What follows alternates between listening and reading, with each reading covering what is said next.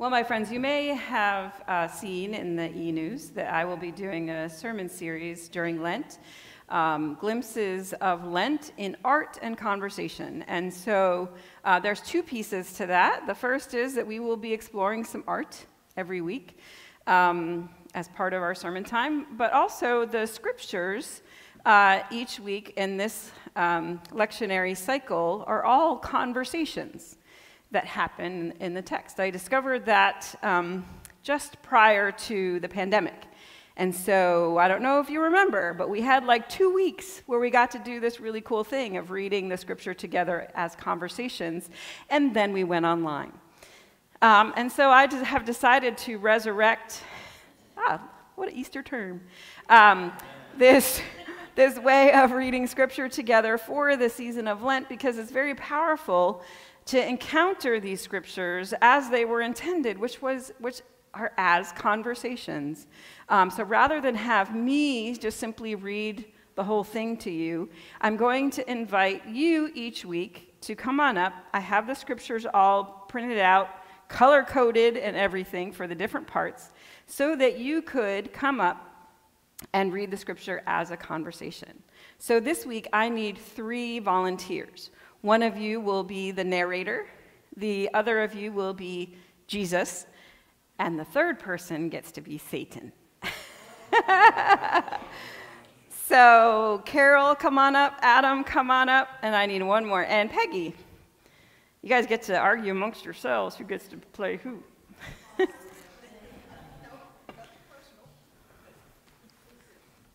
So who's going to be who? I could be the narrator. You'll be the narrator. That's in black. Okay. I don't care.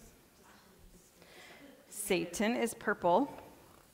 Jesus is green. And I need for you to speak right into the microphone so that everyone at home and here can hear you. So you are green. Anything that is green, you can read. So this comes from Matthew in chapter 4, verses 1 through 11. And to help the ease of the conversation, a lot of our scriptures will be coming from the Message, which is a modern version of scripture. And take it away. Next, Jesus was taken into the wild by the Spirit for the test. The devil was ready to give it. Jesus prepared for the test by fasting 40 days and 40 nights. That left him, of course, in a state of extreme hunger, which the devil took advantage of in the first test. Since you are God's son, speak the word that will turn these stones into loaves of bread. Jesus answered by quoting Deuteronomy. It takes more than bread to stay alive. It takes a steady stream of words from God's mouth. For the second test, the devil took him to the holy city. He sat him on top of the temple and said, Since you are God's son, jump. The devil goaded him by quoting Psalm 91. He has placed you in the care of angels. They will catch you so that you won't so much as stub your toe on a stone. Jesus countered with another citation from Deuteronomy. Don't you dare test the Lord your God. For the third test, the devil took him on the peak of a huge mountain. He gestured expansively, pointing out all the earth's kingdoms, how glorious they all were. Then he said, They're yours, lock, stock, and barrel. Just go down on your knees and worship me, and they're yours. Jesus' refusal was curt. Beat it, Satan. He backed his rebuke with a third quotation from Deuteronomy. Worship the Lord your God, and only him. Serve him with absolute single-heartedness. The test was over. The devil left, and in his place, angels. Angels came and took care of Jesus' needs. Amen. Give them a round. Yes. Yes. Awesome. Thank you very much, my friends. I appreciate you doing that. It is different to hear the scripture read in that manner. And so today especially, we're going to be talking about those voices in the wilderness, those word sounds that come to us when we are struggling into Jesus in the story here.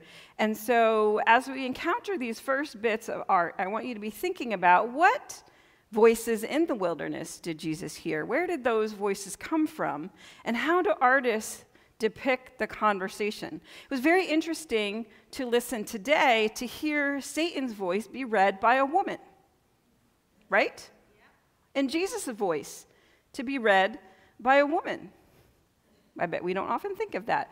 So I had a hard time. I couldn't pick just one piece of art for today, so there's several. And those of you who have been with us before when I've done this sort of thing, there's no wrong or right answers when I ask these questions. When we encounter the art, it's just tell me what you see, and we'll encounter it together. And my question, though, for you is to really be paying attention to how artists depict the conversation. With whom is Jesus having this conversation? What is the voice coming to him? And so just in my first slide is a painting by James Tissot, Jesus Tempted in the Wilderness. We just start by telling me what you see. And somebody, yes, thank you, Faith, for describing to Juanita. What do you notice about the painting? He's in a cave. Right? So the artist depicts this conversation happening in an enclosed space, right? Sort of high up, right? Looking down into the valley, right? So the location. What else do you notice? A lake. The light beaming in. It looks like a beggar. So the description of Satan in this image is of an old person, right? Barely dressed, holding the stones, right? We read that. Holding the stones for Jesus, sort of dark, contrasting to Jesus' robe, which is white, right? Okay. So one of the things that was really capturing my attention was how the artists portrayed this conversation. So here, Jesus is not talking directly to Satan, right? He's facing who? Us, right? Talking to the side, as if to say, the reality that I want you, the viewer, to see is me. And this is just sort of a distraction over here, right? Okay? Next one. This comes from early in the 14th century, The Temptation of Christ on the Mountain by a Gothic artist. And so in the medieval times, there was this transition to how artists began to depict Satan. So Satan in the Bible is really a part of God's court. Satan has a job, like in the book of Job. They're having this conversation, God and Satan saying, take a look at humans. They're not as, good as you think they are. And so Satan is really kind of the prosecuting attorney in God's court. Here, though, in medieval times, there was this real transformation in the sort of magical, fantastical imagination for people for what the devil or Satan looked like. And so it started to take on a very concrete, repetitive kind of image of like a scaly kind of being. When you think of the devil in general, what do you think of? Horns, pitchfork, red tail, right? That comes out of medieval times. The Bible doesn't ever say that anywhere. That's how the devil looks. But here, this artist is showing the sort of Gothic representation of the devil. And so just getting that out of the way, what else do you see in the picture? What do you notice beyond him? The light coming through on one side, right? Jesus and the angels have all the light, and there's darkness on the other, right? the wings. Yeah. So he's kind of an otherworldly creature, right? So the other one was just sort of an old man who was pretty typical, right? So think about the voices of temptation in your ear, maybe, as we go along as well. What representations do they carry? You know, do you have the little devil sitting on your shoulder?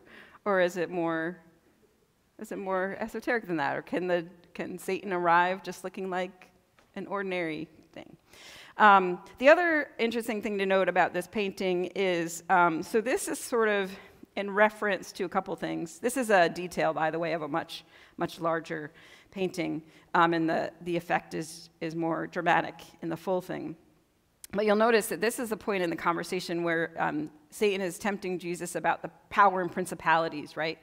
And so all of the castles and whatever, it's almost like he's standing in like this like little miniature village of toy castles or whatever, right? Because the power that God talks about and God, you know, encourages us about has nothing to do with that kind of power, right? And so that's all minimized in the picture because that's not the power that God wants us to have. It's the power of God's grace and love in the world, right? And so this is also definitely referring to the Matthew story. Not every gospel includes this, but Matthew does, that at the end of the story, who are the other voices in the wilderness for Jesus? The angels. The angels came and waited on him, right? One more, there's two more, but the next one I found fascinating. What do you notice about this one? This is by Titian from 16th century.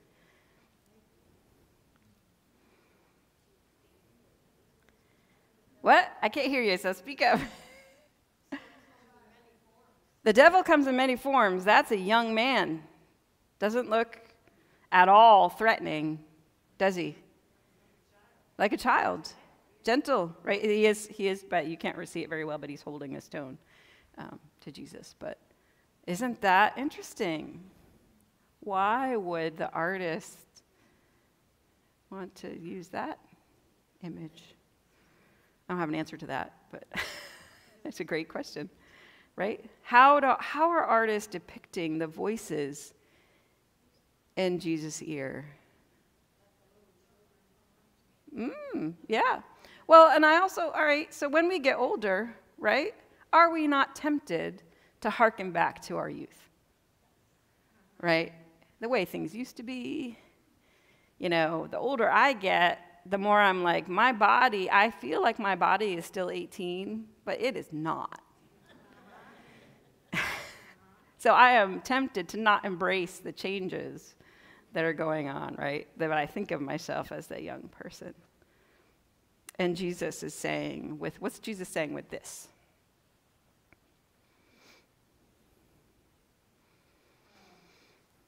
Having a conversation with somebody and I do this.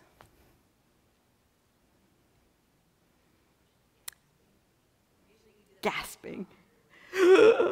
Maybe. I don't see a look of shock on his face. He's pretty darn serene. I don't know if I'm serene in the wilderness. But Spock.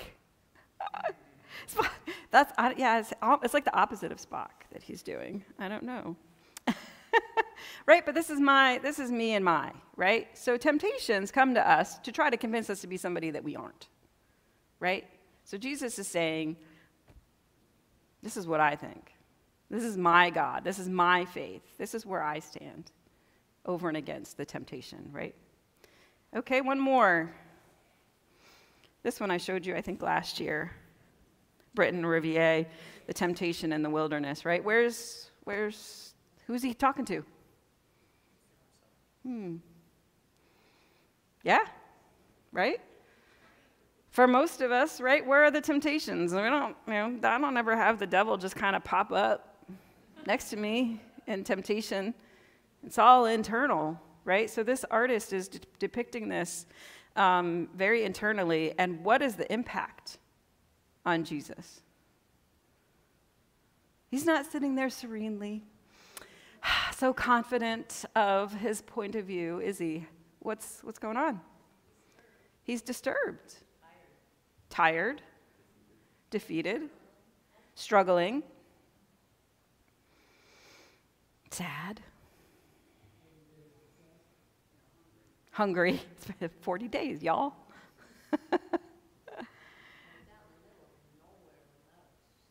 Alone. Right, nothing green, it's barren.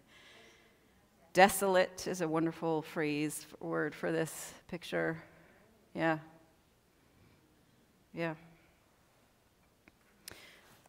So think about the voices in the wilderness. Where do they come from? What do they sound like?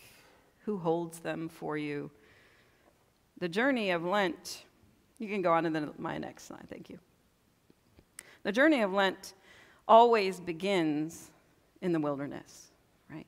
In those places. And that last image of Jesus says it all, right? When we are in wilderness, it drains us.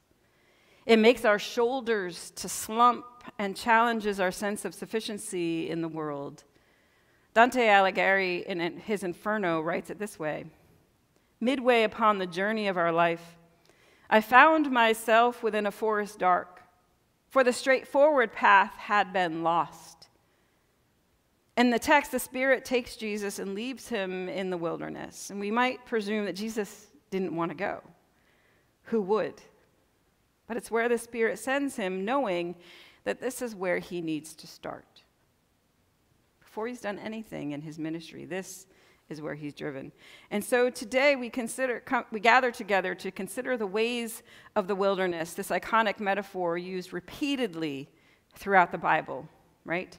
Like the Hebrews who wandered for 40 years in it and found themselves doing crazy things like making golden calves and wishing they were back in Egypt. That's what the wilderness does to you. Like the Israelites in captivity in Babylon, weeping for everything they had lost. Lamentations, you read those words, and wilderness is awful. Like the disciples shut behind locked doors, cowering in fear and disappointment after Jesus died. The image of the wilderness fills the imagination with uncomfortable things. The wilderness is a place of disorientation and discomfort, a place of raw honesty and naked vulnerability, a place of fear and temptation and doubt, and where, if we're honest, we can confess just how messy our lives can be and just how lost we are in it all. And there are two figures who show up in the wilderness in this story, two voices who speak into the wilderness to Jesus. One, of course, is the tempter. In Hebrew, the Hasatan, I'd say that on purpose, who has a particular role in the stories of the Bible, which I just told you about. He's the one who's questioning the state of humanity, the prosecuting attorney in the heavenly court, whose job it is to prove just how weak humans are, these creatures made in God's image, but who don't ultimately stack up. In our text today, it is this Satan who comes to challenge Jesus, whose voice whispers in his ear. And he does so in a subtle and crafty way by tempting Jesus to try and prove who he is based on Satan's expectations. If you are the Son of God, he says, then turn these stones into bread. Right? People are hungry. You're hungry. You could do it. Go ahead. If you are the Son of God, do this, do that. Tempted with abundance and power, Jesus is challenged to decide who he is and to live it, who God is calling him to be, no matter what comes, even if it isn't fame or glory, wealth or success. If you are the Son of God, then you must be like this, is what Satan is telling him, right? How often do you hear that? Well, if you are a good wife, then you will. If you are a man, then you will. Fill in the blank. If you are Christian, then you must. Well, this week I had an epiphany regarding this story in the church as a whole. Not just us as particular individuals who have all sorts of temptations we face every day. it occurred to me that the church as a whole is just as tempted to identify itself in something other than what God intends. Listen to the words again and see if these temptations sound familiar. If you are the church, then you will have large numbers of people in your pews. If you are the church, then you won't have to worry about who's going to do what. And if you are the church, you will have an amazing preacher, the most talented music director and musicians. Well, of course, that last part is true. But the fact of the matter is, if you are the church, then you have only one thing to do that may or may not result in glory and fame and riches beyond telling, or filled pews and countless volunteers. One thing to do. You must locate your identity in God and God's calling for you, rather than be tempted by some external source of a barometer telling you if you're doing it right. Jesus could have done any of the things Satan said, but he didn't. That was not what God intended for him to do, to prove he was worthy by someone else's standard. His job was to be and to become the one God called him to be. And that identity, let's be clear, was fraught with risk and going against the norm and immense sacrifice.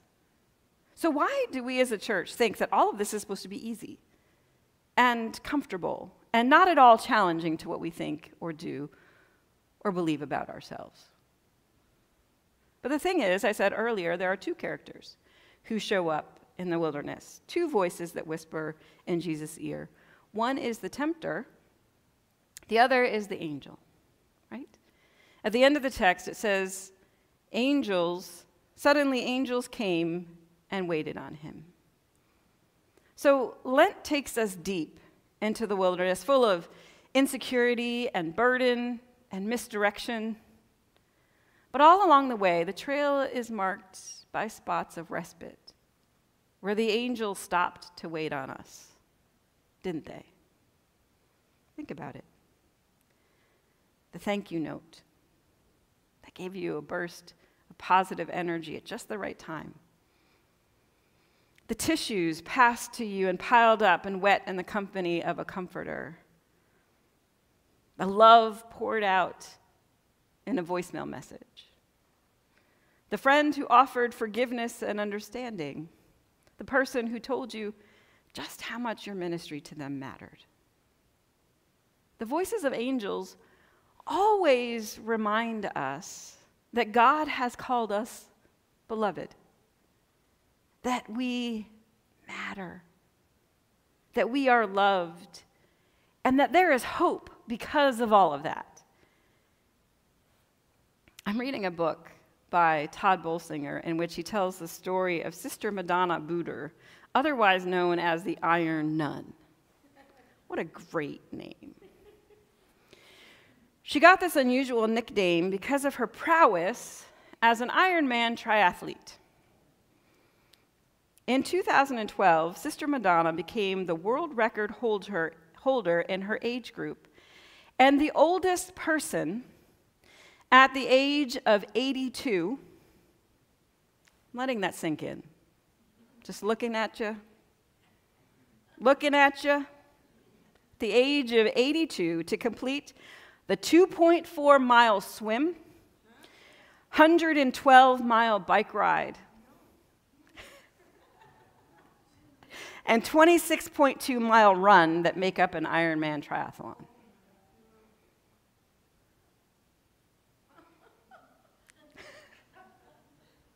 I love you, Tilsa.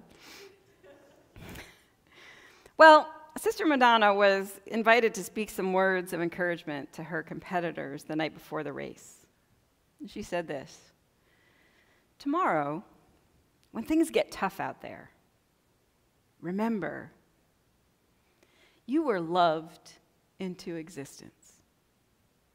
if you get discouraged and you want to quit, if you get injured and can't finish, if things don't go the way you hope, even though you have trained for this day for months or even years, even then, remember, you were loved into existence.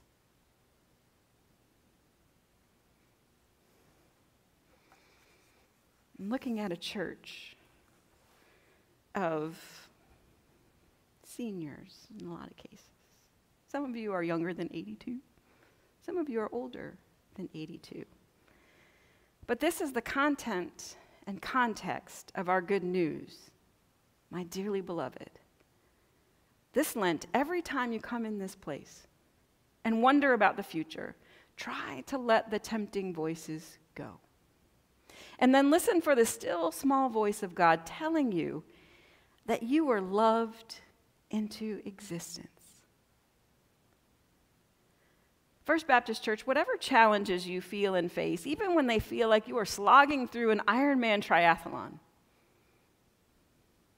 you were loved into existence. And when we trust that truth and live into it with all that we have, if we do it faithfully, then we'll know we are the church that God dreams us to be. And then, like Jesus, you know what? We go out from this place with angels whispering in our ears. We find ways to share God's kingdom, love, grace. Come near. Amen. Amen.